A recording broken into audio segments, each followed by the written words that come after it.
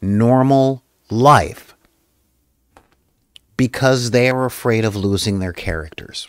Okay, so they create an adventurer that doesn't want to adventure. And I've seen dozens of GMs over the years come across players like this, and they throw plot hooks and the players are like, no. And they throw missions and the players are like, no. And they throw everything for adventuring out there. But the player doesn't want their character adventuring because they don't want to lose.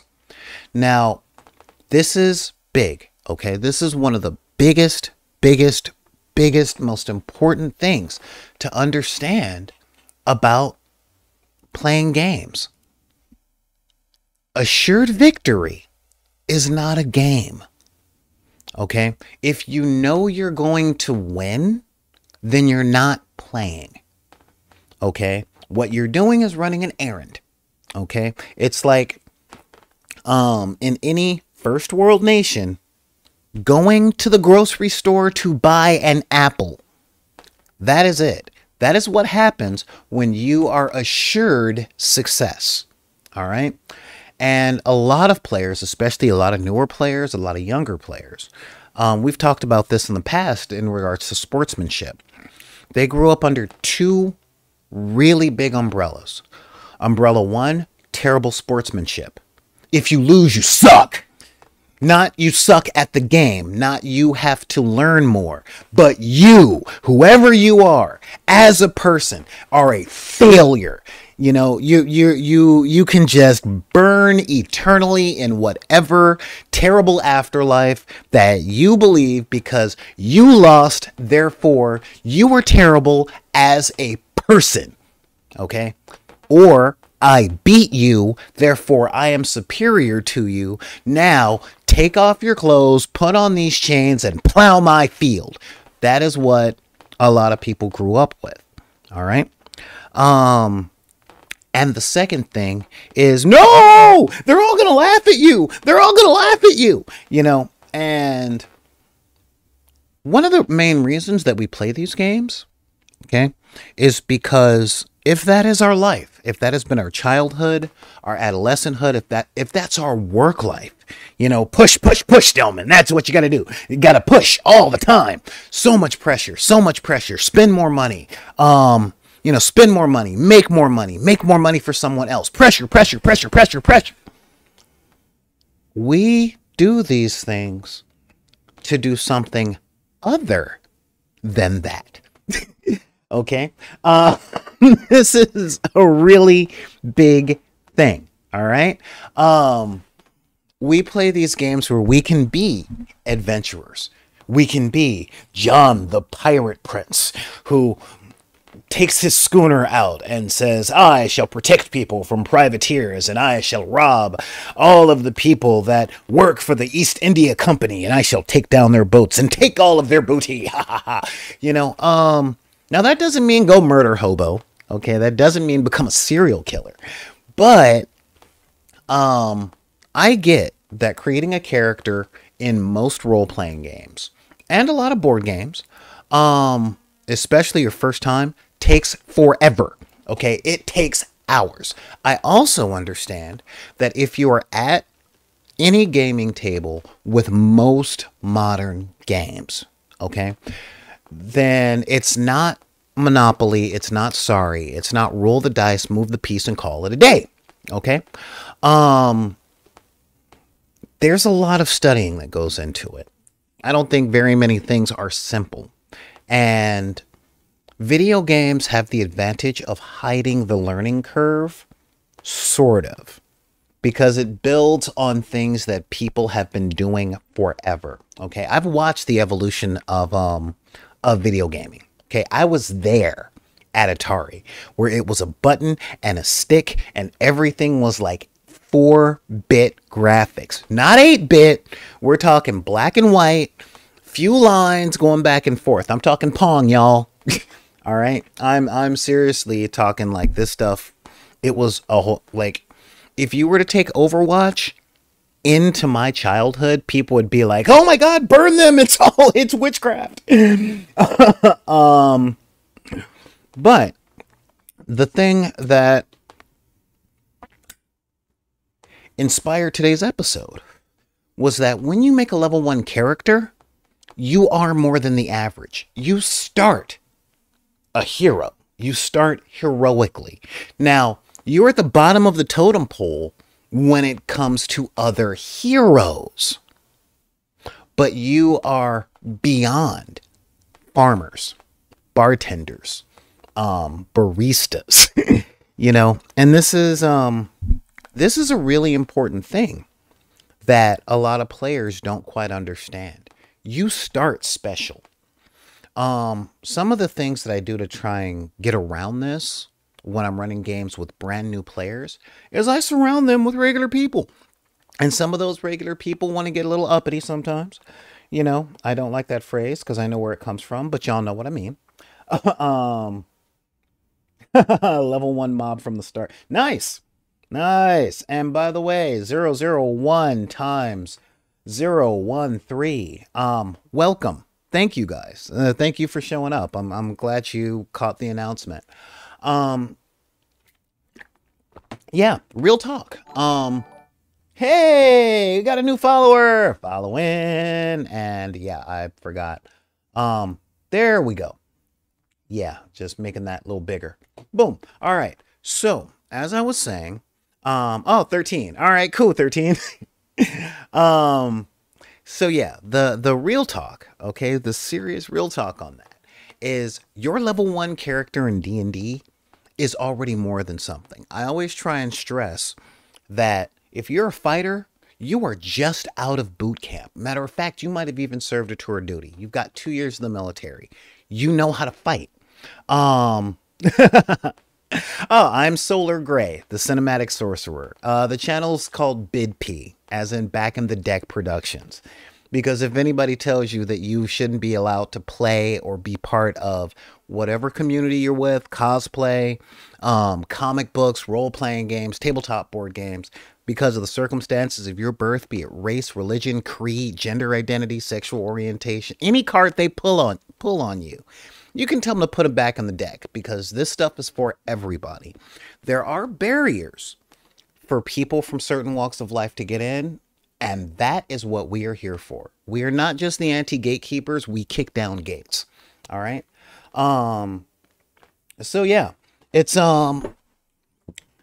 really one of these things where when new players come in, especially the younger new players, and I'm really reaching out to the millennials and the Zoomers out there. Hey, Sad Strange Little Man, I'm glad you're here. When it comes to that, all right, a lot of people are afraid of losing. They're afraid of their characters dying. They're afraid of everything. Because I know in the middle class of the United States, I can't speak for anywhere else in the world, especially here in California where I grew up. If you were from the suburbs, you were afraid of everything. Everything. You were taught stranger danger. Everybody is either out to kill you, kidnap you, or diddle you. That's the base thing that they teach every kid. Therefore, you don't play in the park, you play in the backyard. You don't talk to anybody unless you meet them in school under the supervision of your teachers. The only friends you get are introduced to you by friends you already have. There's no adventuring. Like, there is so much introversion nowadays that there are a lot of introverts around gaming tables, which by its nature is an extroverted activity. Okay? It's a time to pretend. It is a time to be someone else. It is a time to let your freak flag fly. Just try not to be a murder hobo. Serious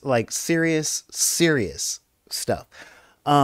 But a lot of players are like, well, I see a plot hole and that looks like plot. I'm not doing that. My character might get hurt. We'll go shopping. We'll start a tavern. We'll do this. Now, in my darkest days, and I've been GMing for almost 30 years. In my darkest days, I'd be like, oh, you're going to start a tavern? Okay. And then I throw plot in the tavern. And if I went 4 gaming sessions of them pouring drinks, I'd be like, give me your sheet. You're writing up a new character because you're now an NPC. You're a non-player character. Okay. And let's really look into that. Let's really look into that. All right. When you're playing an adventure game, the players of the adventure game play by adventuring. That's not a GM's preference. That's not a matter of opinion. It is how the game is written. Okay? If we look at where's my player's handbook? If we look at the player's handbook, there is 1 character class, 2 character classes that are good at talking and diplomacy. But on your character sheet, there's not really a bartending skills.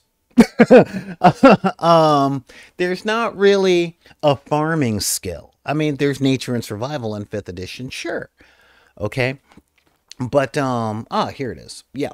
But every module that you can find is all about the writing stuff we've been talking about on this show. Your characters have a goal. They're starting the goal, but something happens. Therefore, they must react to what happens. And then they continue along their way. And but something happens. Therefore, they must react. So when I was talking earlier, okay, about that risk aversion, the assured victory, all right? The everyday errand. I'm going to go to the apple cart and buy an apple. Hooray, you bought an apple. A lot of new players, a lot of newer and younger players do their best to keep the entire adventuring session down to that. I'm going to get ice cream. I'm going to buy a new shirt. I'm going to buy stuff that will help me better in a fight, although I do everything I can to not fight. Okay? And that can be frustrating for the GM because the GM can go plot hook, plot hook, plot hook. But if the players say no to everything, then it's, well, I'm going to stick you on a railroad. And then players go, it's just a railroad game now. You should be more creative than that. And instead of a cooperative gaming experience where one person throws an adventure at 5 people and 5 people play that adventure and go through trials and tribulations and overcome adversity, it then becomes us against you and you will lose. And is that really like, it turns a cooperative experience into a competition? Seriously. And this, again, I get it. I get that people have been raised with risk aversion. I even get that there is, especially in the United States, a sense of hopelessness. Why try? Because there are a lot of people that I know, and via the research that I've done with reading articles and watching YouTube videos and talking to college students, there is a very unhealthy level of perfectionism that has been instilled into younger generations. So if they're not going to get 110% on something when no extra credit is offered, why try? Okay, I'm wrong all the time. One misspelling of a word is treated as though they don't even know the English language. If they misspeak or if they get a fact wrong, that ruins all of their credibility for everything. And the real fact of the matter is, though that is how they've always been treated, that is not the way the world works. Okay? Everyone makes mistakes. Nobody's perfect. I know I sound like a dad coming off saying all this stuff, but I have to say it and I can show. But right now, we kind of live in a world where when we show the facts, people try and deny the facts. You know, so it's a constant push and pull with, I don't believe you. Prove it. This is it. Well, that's not good enough proof. Okay. What is your criteria? Well, I'll know it when I see it. Sorry, can't deal. Okay. So the most important aspects of playing tabletop games is number three. Okay. Number three. You're playing this game to be someone other than yourself in a world that's different from the one that you live in. Okay, that is super important. You're playing a different character in a different environment. Okay, there's magic, there's dragons, there's super technology, there's steam-powered golems walking around if you're playing Eberron. If you're playing any of the stuff based on Magic the Gathering, there's a whole bunch of different stuff. There's angels flying around, there's goblins and trolls and orcs and pointy-eared know-it-all and all that stuff. Hey, thank you so much, 13. That is awesome. Thank you for subscribing. Seriously, so all of the things that you would normally associate with your life, okay, don't apply as intensely as it seems they would otherwise, okay? So yeah, you are in control of a character in a world that's not like the one you're from. Like, seriously, I get it. I grew up in LA. Most of my friends are entertainers in Hollywood. And in that particular field, I will tell you, there is always a reason to say no. Not to mention, I grew up a black man in the United States. Anything could get me fired. Being pulled over by the police on the way to work, making me late, has gotten me written up a number of times at a number of jobs. I get the pressure.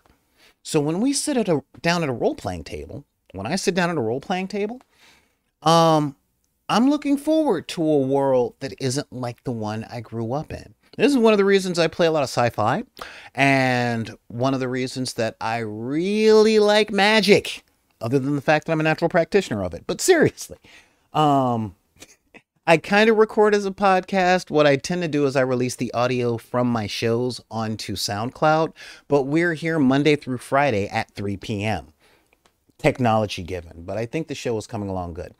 But yeah, so the fact of the matter, okay, the real fact of the matter is I get the pressure. I understand as a GM, as a person, as a dad. I get it. I know all of the pressure and the fear. I mean, my first case of complex post-traumatic stress disorder came in the 2nd grade. That being said, understanding where you come from, I also understand that the world does not stop. Okay? It's hard for me to put this in words, you know.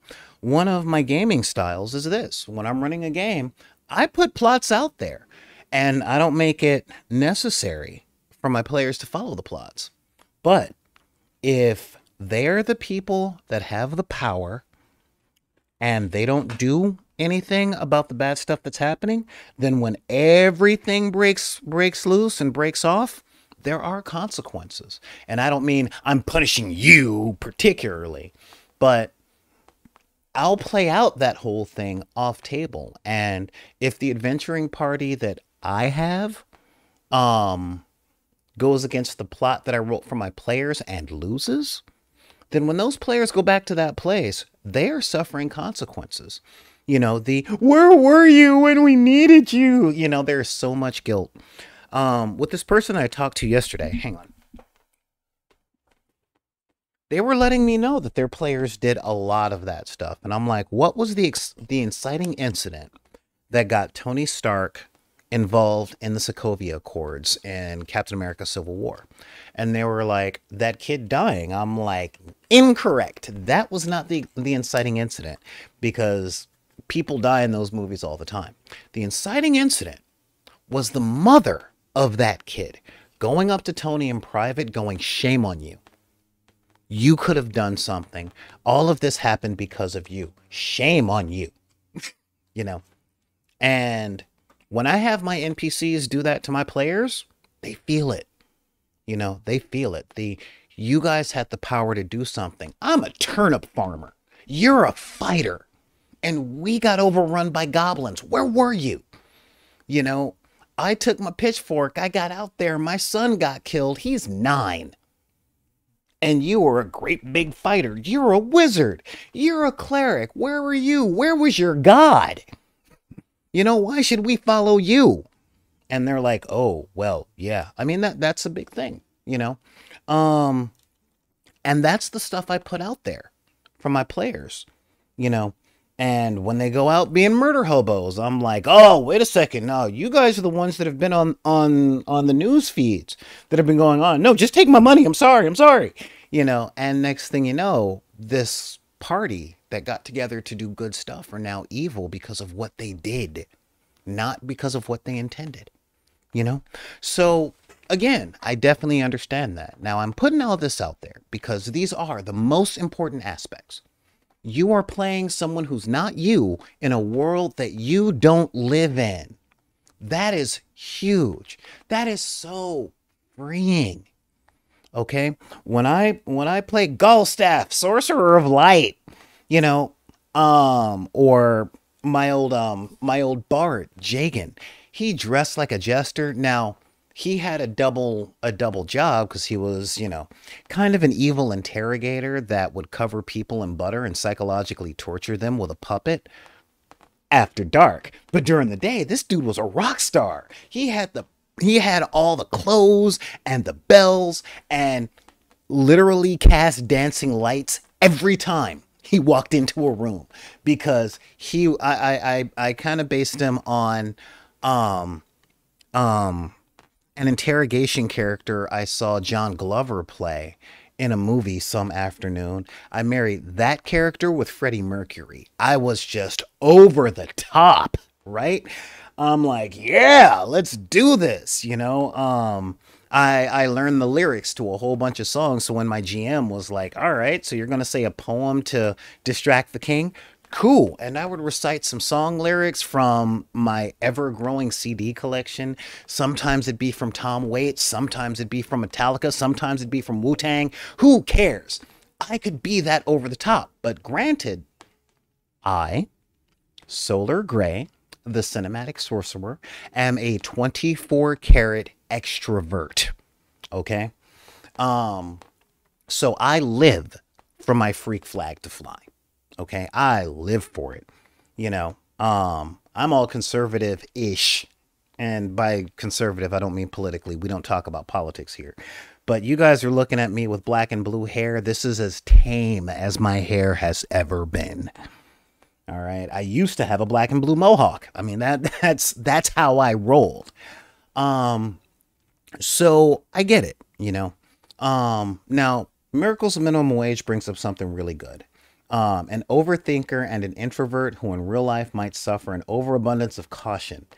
But in game, you can be a character who is impulsive or who doesn't overthink stuff. Seriously. I got something from my mom years and years and years ago. And it's a coin. Okay. On one side of the coin, it says do it. On the other side of the coin, it says screw it. It's my do it or screw it coin. And when I have a lot of problems making decisions in general, I tend to use the coin. But when I'm kind of stuck in what should my character do, I do everything I can to stay realistic with the character that I created. But I was born in the 20th century, not the 21st, which means optimization is in my vocabulary, but it is not a foundation stone to what I think, feel, or believe. Okay? I've talked many, many times on this show about the dangers of perfectionism. And it comes down to this. Perfect is anything but for one reason. Perfection is so delicate that it cannot function. Okay? And this is coming from an engineer's standpoint, all right? If something is 100% perfect, then the slightest breeze, speck of dust, shift in the titanic plates or in the tectonic plates of the planet, a sneeze, something that isn't completely covered in a hyperbaric chamber, which means a change in air pressure or airflow, any change to it whatsoever on a molecular level, then makes it something other than perfect. Think about that. I have the perfect plate of food. It is this plate is perfect. But the moment you move it from where you put it together, it has changed. The food has shifted, at least on a micro level. So it's no longer the perfect plate. And if you look at the perfect plate, well, you can't eat it anymore because the moment you stick your fork in it, it's no longer perfect. It's got holes. All right. So the idea of optimization has always just blown my mind. Not that it's there, but what is the term? The ever-present dissatisfaction with the lack of the attempt of it. Okay? If you're not trying to optimize your character, then you're doing everything wrong. Shut up. You know, the number one question is this. What is fun? Fun is a subjective term. Oh, thank you very much. Oh, wow. You're hosting. All right. You know what? Thank you so much, 13. I'm glad that you're here. But yeah, so, you know, I do a lot of research for this channel. I do the research for the games and running my own, and to try and keep my finger on what the culture is doing, especially under the COVID stuff. So I watch a lot of YouTube videos. I watch a lot of streams. And the number one type of stuff I see out there is how to get the most power out of your character. And most of it is in combat. Okay. It's a thing. It's a thing. Now, being an internet worker, because I'm not a personality, I don't have enough followers. I understand that people have to put videos out there, especially on YouTube, that will get views. So saying you're doing it wrong, people are going to be like, what? No, how am I doing it wrong? I'm going to watch this video so I can disagree with you or whatever. You know, clickbait is clickbait. And the more subtle forms of clickbait is how to get the most out of this character class, why this character class sucks, why you're doing this wrong. And I'm like, okay, stop right there. I have the advantage of being a middle-aged man. And what does that mean? That means I've lived long enough and I've done enough things to know that, oh my God, I can't believe I'm about to quote a Fast and Furious movie. A win is a win, be it by an inch or a mile. Okay? If the table is having fun, you and me both, man. Yeah, and a win is a win. If you and your table are having fun and you've got a rule misinterpreted, whatever, it's your table. Have fun, you know? But a lot of people stand in their own ways of doing that because they've spent so long being judged by other people and judging themselves. Like there's a statement in therapy that says depression is anger turned inward. Okay? And I promise you, all right? There's stuff on the YouTube channel, stuff on this. I talk about what it was like for me a lot. All right? A whole lot. I grew up in the middle of gang wars. All right? I'm the closest thing, like if you watch like Boys in the Hood or any John Singleton movie from way back or Friday, that's my neighborhood. If you really want to know what growing up was like for me, watch The Wire. You know, that's what LA was like back in my day. And except the cops were dirtier. So That's where I come from, which means I was beaten up a lot. I was always laughed at. I was sabotaged and a whole lot of other stuff that I don't say publicly for fear of my videos and stuff getting flagged. But it wasn't just rough, okay? There were certain levels of the underworld that I lived through. And I made it out the other side. Relatively okay. And why am I saying this? I'm saying this because I'm wanting you guys to know I know the voices. I do. I know the voices. I know the external judgment. Um, I was talking with my kid not too long ago, and I'm like, why is your self esteem in the toilet? You are inherently gorgeous. You are really intelligent. Like, so intelligent. Like, seriously. My kid is the reason that I'm on TikTok. Because I'm like, I need to reach more people. What are some of the things that people online do? Because you grew up on the internet. I was too busy working. And they were like, TikTok is a thing that you might do. And the next time I saw my kid, again, they are an adult. I'm like, hey, thanks for the TikTok thing. That actually worked out. And they were like, you listened? I'm like, why wouldn't I? We had a great conversation. And they made a case to me as far as Peter Parker being culturally Jewish. And I'm like, I didn't think about that. I don't really see it. And I don't really agree with it because of the Jewish characters that are already in the Marvel universe. And then they showed me stuff, and I'm like, okay, dude, you can research. You're really intelligent. You're very articulate when you're making a point. And I don't mean for a black person. I mean, people can understand what you're talking about. Why do you have no self-esteem? And they're like, well, have you ever heard of gifted kid syndrome? I'm like, I was diagnosed a genius in the second grade. All right, I get it. Okay. So all of these things, I was going through that stuff before they had names for it and before we lived in a culture that cared about it. And the fact is, excuse me, I'm not saying things were better back in my day. They weren't. Way back in my day, parents used to send their kids to other children's house specifically to get sick. No lie, no lie. This is not an exaggeration. It's like, oh, well, Sandy has chicken pox and Tom hasn't gotten chicken pox yet. So Tom's going over to Sandy's house to play today. I'll be right back.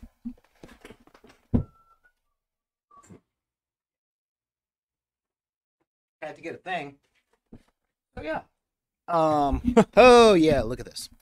So yeah, I mean the fact of the matter is is I understand, okay? And the fact of the matter is we play these games, be they board games or stuff. We play all of these elaborate things for pretend to get away from the fact that we should be living up to our potential. Or, the kid, like my ex-wife used to get laughed at because she would wear riding cloaks to school. And she grew up in the suburbs. And there was a point where she told me that she was surrounded by 30 kids that were just calling her names and pointing and laughing. And I'm like, shit, that sucks. And I'm sorry about my language. I did not mean to do that. I normally don't curse on this channel. So I understand it. And the reason that we sit down and we talk about these things, we game to have an experience in life that isn't that. But what's important, okay? And again, we're talking about the most important aspects of playing tabletop games, is to recognize that although we play these games to get away from that, we cannot take those things with us into the games and expect to have fun. Okay? That's a really big thing. We want to have fun. We expect to have fun. It's a game, right? It's supposed to be fun. But when the players go in with, they're all going to laugh at me, I'm going to get this wrong, I'm going to blah, blah, blah, blah, blah, whatever. They're walking in to what seems to be a marathon carrying a bag on their back full of heavy things. Okay. Now, We'll never be able to take all the bricks out of our backpack. We never will. Okay? Because life is life, and a good amount of life sucks. You know, there's there's a song, and I don't really like a lot of modern music, but I listen to the radio when I'm in the car. Called Back in the Day, you know. And it's like, yeah, back in the day, um what was it? Back in the day, I sit and wish I'm not a kid anymore, but some days I sit and wish I was a kid again. And it's like, yeah, back he wakes up every morning and it's like, I like to think about this, I like to think about that, and all I hear is wake up, you need to make money. And I'm like, yeah. Yeah, that's what it's like. Did I not bring my sugar back in here? Getting old ain't easy is what my mom used to say. Anyway, um but yeah, I mean, there is a lot of stuff. So, keep in mind when we sit down, and I don't care if it's a board game, a tabletop miniatures game, um, we're playing characters. We're not self. Okay? That is one of the most beautiful things on that. Trust me, I can imagine what it's like if we were playing self. This doesn't really cross over into video games as much because in a video game, you're looking at Nathan Drake. You're looking at The Witcher. You're looking at that person run through all that stuff. But on a tabletop game, when you're making all those decisions and you're thinking, I know it's really, really easy to, well, the condition is called bleed. It's when you bleed over into your character. But a lot of times you got to step back and say, wait a second, this isn't the world that I live in. Why? Because when you start applying crappy things from the real world to your world of pretend, your pretend world starts to become crappy like the world that you were trying to escape by interacting with this virtual world. Okay? Oh, you don't believe me? Fine. What are the tax policies in Minas Tirith? How is the social justice out there? Does King Aragorn have a progressive LGBTQ policy? Is there slavery? And if so, what model is it? Are the orcs misunderstood as a culture and do they need to actually be reformed? What is restorative justice in the land of Mordor? With Harry Potter, was the transatlantic slave trade taken into account when it came to the wizarding world? And if so, where were the wizards during the Dresden bombings, most of World War II? You do all that stuff and it removes the majesty of Harry Potter. It removes the awesomeness of Lord of the Rings. Sometimes you just need some bloody popcorn, guys. Really.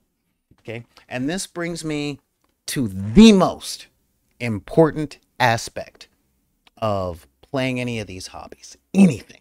The most important thing to remember is this. Pause for dramatic effect.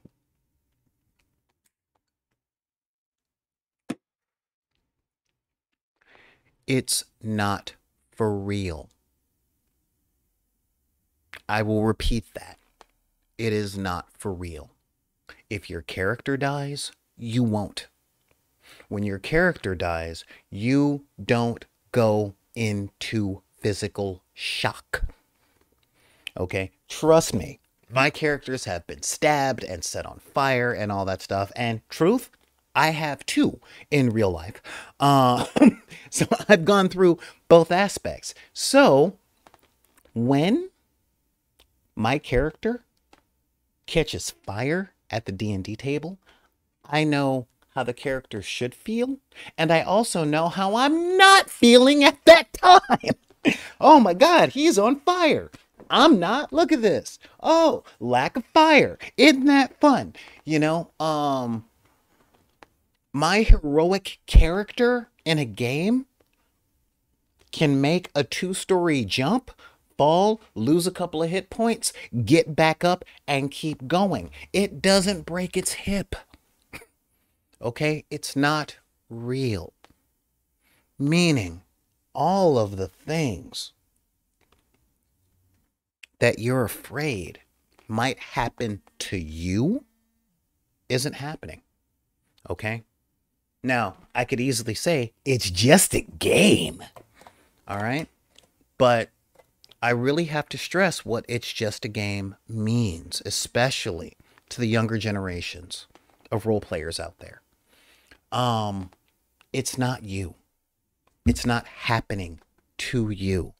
You are not lesser than because you can't figure out the puzzle. In fact, that's what rolling is for.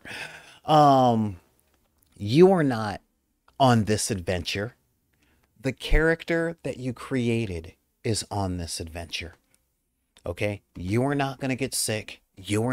If you fail the poison roll, you are not going to get dysentery or diphtheria at most tables. Your mileage may vary, but if you might want to check the people you're playing with. All right? So, seriously, relax. It's a fun thing.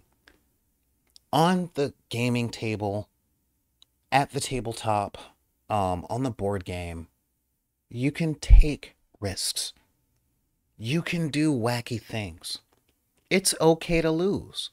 You know, back in my days of tournament stuff, I was a tournament judge for Privateer Press, for Decipher, for a lot of different things. Just not bragging, give them a bona fides, okay? Or my bona fide. When I would get into a tournament, I would talk to the players, and I would be like, okay, you realize that this tournament does not affect the national opening, right? So whatever score you get here won't affect your national score. I know there are people that do this for a living, but the tournaments that are hosted are not connected to those organizations. Do you still want to play? Okay. Primarily because I have a major rule, and this is with anything I do for fun. Okay. The moment the fun that I get into is as much, if not more work. And I mean, complication. There's a difference between effort and work. But once my hobby or whatever it is I do for fun becomes more work than the work that I get paid for, it's time to do something else. And I've gotten out of a lot of games. And I mean like a lot of franchises. I stopped playing War Machine because in order to keep up with my friends, I had to spend as much time and effort to play with my friends as I did at a 40-hour-a-week job. And that's not what I'm in this for. Now, because of this podcast and the website and the community outreach stuff and the Patreon and the YouTube channel, it is my full-time job. So I can spend that time researching the videos and all that stuff. And people were like, well, if you love it, you wouldn't mind. I'm like, I don't mind because I do love it, except I have to do it at your pace.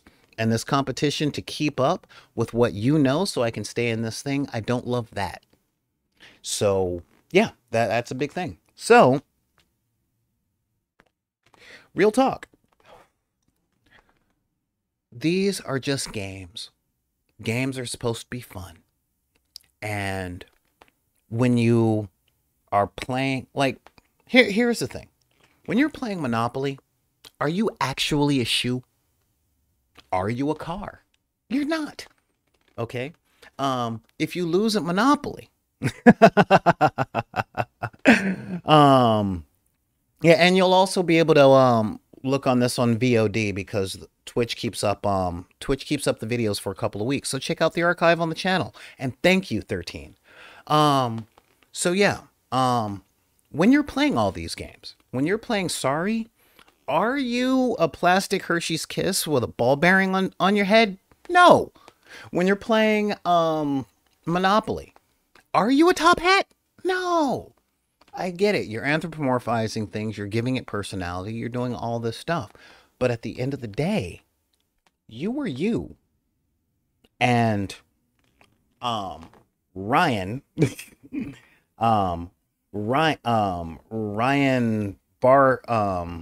Musgrave, Necromancer of Yore, is Ryan Musgrave, Necromancer of Yore. Okay? I mean, seriously, give it a thought. And don't worry, we're about to wrap up too, because we're like 10 minutes over time. But I want to give a major shout out to, of course, new follower 13, Clever Little Vixen for holding up everything. And of course, we got our boy, good old Khan. Also, Boss Undy. Hey, Laura Craft. Miracles Minimum Wage and Sad Strange Little Man. Thank you guys for popping in.